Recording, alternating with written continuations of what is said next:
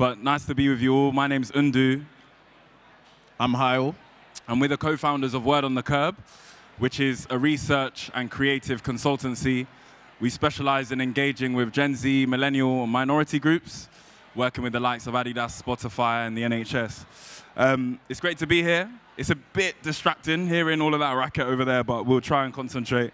We're going to spend the next 15 to 20 minutes talking to you about how we work with brands to authentically engage with minority groups and some of the learnings that you can take. There is a prize at the end for the best questions, so please do use the app. Ask us questions. We like to be interactive with the crowd, so please do use the app function. I might get you to do the clicker here for me because I'm carrying a couple of things. So let's get straight into it. This is me in a chicken suit. Now, you're probably wondering one thing. How does he make a chicken suit look so good? If you're not wondering that, you're probably thinking, why on earth is this guy in a chicken suit? Well, if you can cast your minds back to the summer of 2019, tragically, London was in the midst of its most deadly year with regard to serious youth violence. In over a decade at the time, it was at the pinnacle of what it was. And the number of teen deaths via gun and knife violence had seen a significant surge. If you go on to the next slide. So the Home Office responded to that by releasing, some of you may remember, knife-free chicken boxes aimed at encouraging young Londoners to put down their knives. As you can see here, this is what it looked like. However, the issue being that using chicken boxes or chicken shops to speak to minority communities in London was a lazy, blanketed and racially insensitive way of engaging with young people for obvious reasons.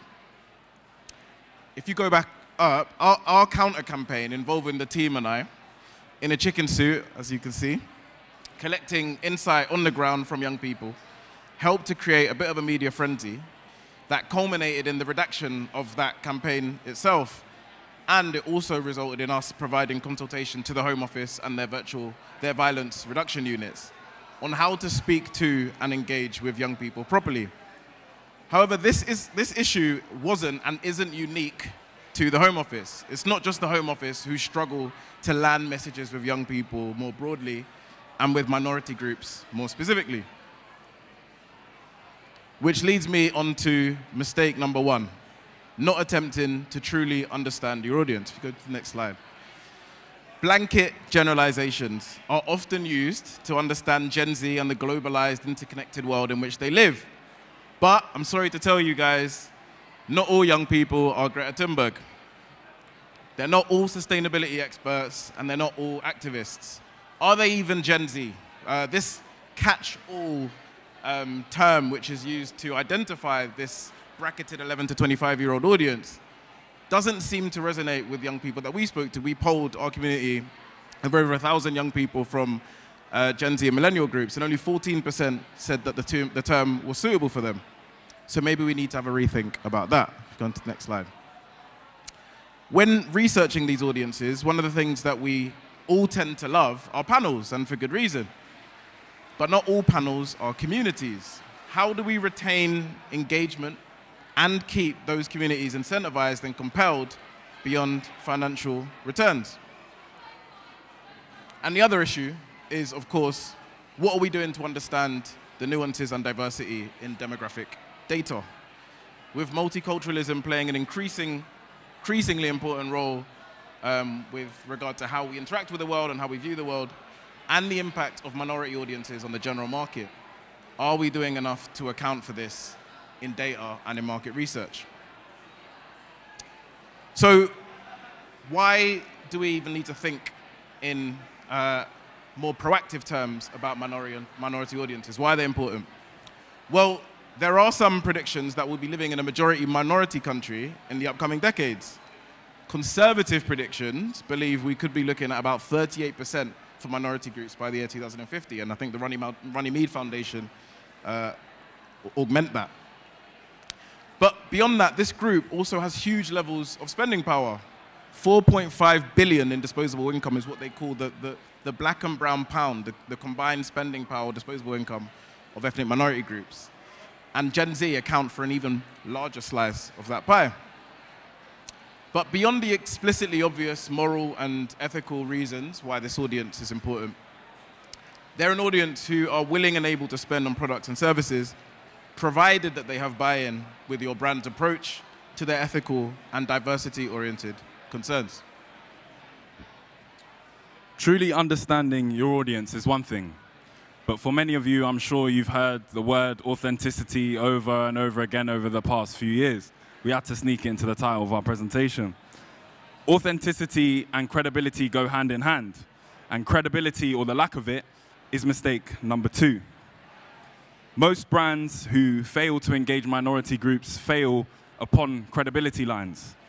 At Word on the Curb, we say diversity is a reality and inclusion is a choice. And for many individuals across the underrepresented spectrum, the reality is, and has always been, that they've been misrepresented, unaccounted for, and mistreated across so many areas of society. So over the past few years, when we've seen a monumental shift in the marketing industry trying to choose to engage with these groups, it's no wonder why some consumers are at times confused and skeptical. The modern consumer also keeps receipts close to their chest, and I'm not talking accountancy or bookkeeping. For those who don't know what I'm talking about the storing of receipts in the digital sense. The idea that digital footprints that brands and individuals leave in their statements, ways of working, and advertising messages of old can be uncovered at any point. As soon as messaging in the present doesn't match your brand's messaging and current reality in the past, questions will be asked, and rightfully so. So how do you address and build present-day credibility to authentically engage with minority audiences and audiences at large that you haven't engaged with before? And we believe it's based on 3 things: honesty, longevity, and reciprocity. And I'll cover each of these. So, honesty, I'll keep it short and sweet. Avoid fabricating the truth. Be less like Boris Johnson and be more yourselves. Ultimately, brands are run by people, so be more human. Secondly, and a point which speaks to our journey and some of the things that you can potentially see on the slide, good things take time to build and maintain. We've spent the best part of a decade building the Word on the Curb ecosystem, initially as a YouTube channel, built out of the frustrations that we found ourselves in at the University of Manchester.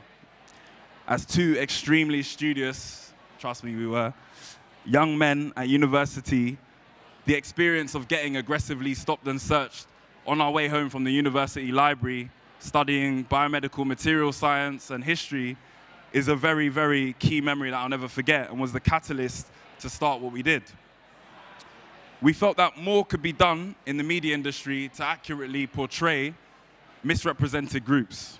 So we put our pennies left of our student loan, went into Manchester Arndale Centre and asked a guy at Jessop's what's the best camera to buy to film content on the street.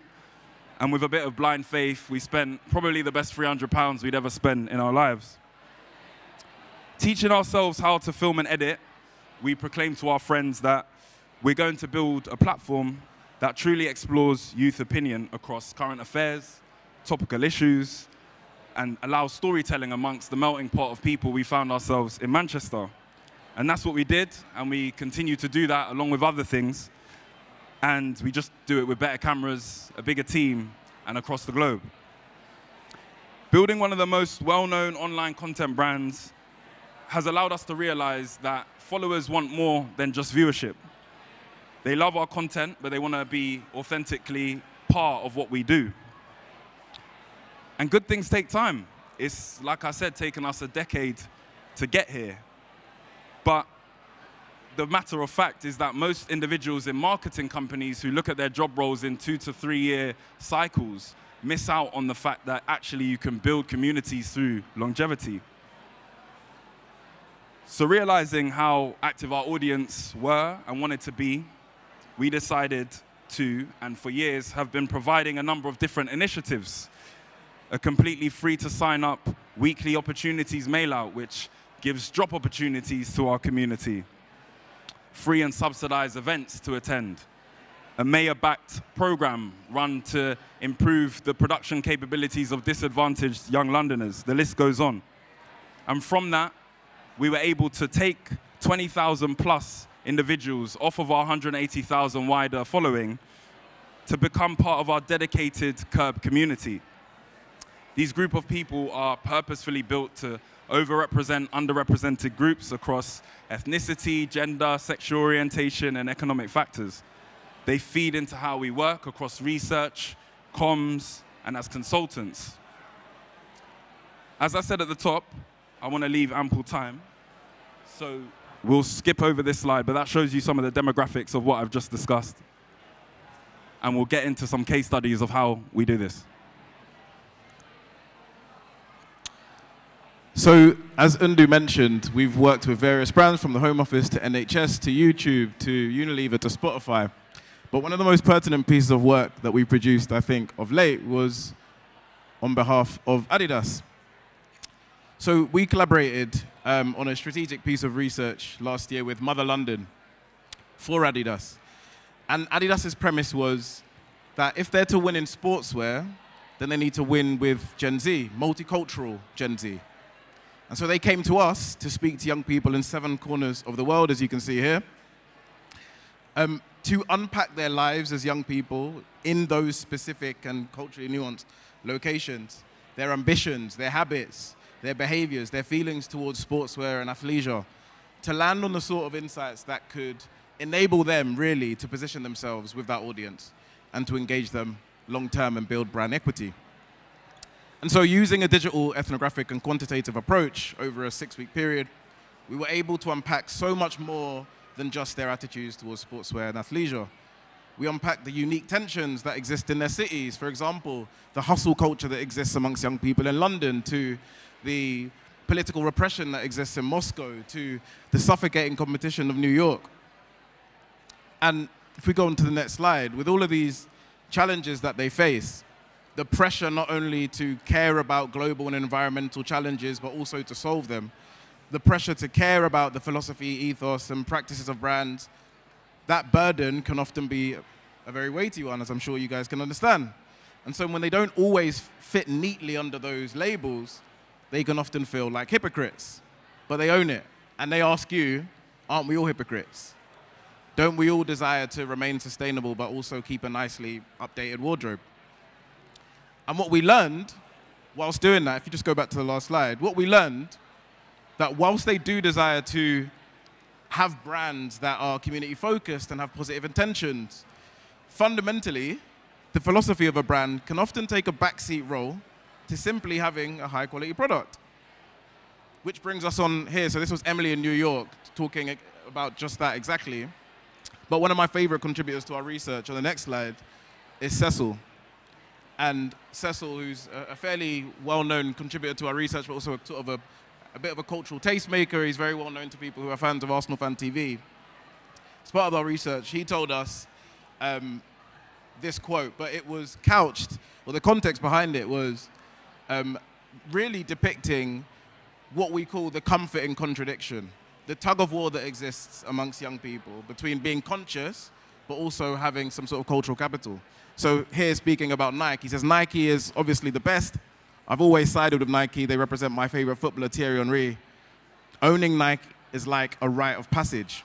But then later on in the research, he says, Nike thrives off our community and culturally appropriates some elements of our culture for their own gain. They've got us by the balls, which I think very adequately depicts and brings home the message of the tug of war that young people are going through with regard to how they interact with the brands that they love. If we go on to the next slide. The brands that will win, though, and not just the brands, but also the individuals, are the brands and individuals who flaunt their flaws and own their truths. Those are the ones that will win with this audience. For example, Ryanair, who comically own their sometimes frustrating approaches to cheap travel. Hot girls admitting to also having IBS, like it's something that you can have and still be a hot girl. Or still being a big fan of Will Smith despite some of his actions at the Oscars. Many of the young people that we spoke to basically told us, well, he's still a human being and he's fallible just like the rest of us. There seems to be a desire amongst young people to fall into this usage of the word, as Ndu has mentioned, authenticity. We like to call it transparency. And this clamor to be real has been underlined by the rise of the new social media app, Be Real. Now, whether it sticks or not remains to be seen, but what it seems to be suggesting is a behavioral shift, a behavioral pattern edging towards a desire for transparency amongst this audience. Again, we, in one of our latest omnibus surveys, we polled our audience, asking them whether they thought it would be a good idea, of which 40% of young people in our community said that they think it is. But beyond speaking to young people broadly, and again, this comes back to understanding the nuances that exist for minority audiences, there's a very, very important thing to understand about being able to speak to minority audiences whilst also accounting for the wider group. And that's what we're able to do because of the numbers that we have in our community. Because we overrepresent with underrepresented groups, we're able to boost on minority numbers, particularly when we undertake quantitative research. So if we take this example to hand, we asked our young people, who are your sort of social media favorites, personalities? And Nella Rose scored very low amongst the white British cohort, but particularly high. She was a hero amongst ethnic minority groups. And so this really underlines the importance of understanding those ethnic nuances and understanding the cultural importance that particular people have with regard to particular groups. And again, for any organizations that are rolling out talent campaigns or collaborations, these are the sorts of things that you ought to be considering. So I can see the people on the side lurking, saying we've got 2 minutes. So marketers love 3-pillar strategies and takeaways. So here are the takeaways of what we've just said. I mean, number one, focus on the long term, not the short term. Number two, in every group, yes, there's nuance, but what we like to do when we speak to groups that we never have spoken to is pigeonhole them together. So it's more important to look at the nuance of minority groups than other groups. And finally, we know it isn't an easy task. This stuff is really hard. And so a very quick win will be to work with partners who do this and live and breathe this. And one way that you can do that, as I said at the top, there's a prize for the best question. We are launching an omnibus survey, which we're going to be rolling out to the wider marketing community. And what that omnibus survey allows you to do is to poll our community every single week and get a minimum of 1,000 responses within 72 hours. So for you guys in the audience, if you scan this QR code, if you hit us up after, if you email us, you're going to get a nice little discount to this omnibus service. You'll be able to click through, create a meeting with us. We can talk you through the service in more detail, and you can start getting engaged and in the hearts of Gen Z, millennial, and minority groups. Is everyone scanning it? I'm not going to change the slide yet. We'll leave it up. We'll leave it up. But for anyone who can't scan it, we're going to be here probably at the bar somewhere. So just catch us. Come and speak to us. I don't know if we've got time for questions. Oh, we do have time for questions. Let's jump in. OK, there we go. First of all, Ndu and Hayel, thank you so much. That's really insightful.